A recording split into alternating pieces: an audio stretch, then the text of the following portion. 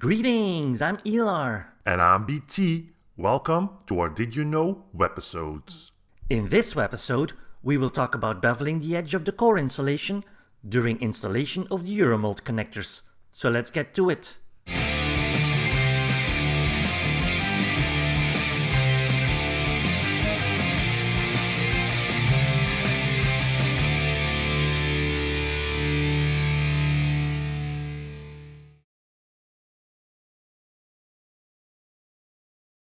Carefully read the installation instruction that came with the kit in order to perform the correct preparation for the specific cable you have at hand.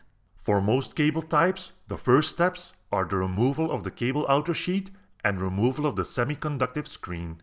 Then, remove the core insulation from the conductor. Standard core insulation removal tools will leave a sharp 90-degree edge on the insulation. If not taken care of, this might damage the inside of the cable accessory during installation. A sharp edge will also scrape off silicone grease, making it more difficult to install the cable adapter for the connector. So, to avoid damage and to assure an easy slip-on of the cable accessory, the edge of the core insulation should be beveled using an appropriate tool. Tools that provide a 45-degree chamfer are often used in the field, but tools that provide a smooth radius are even better. For some conductor sizes, an installation tool is available to further ease the installation of the cable adapter.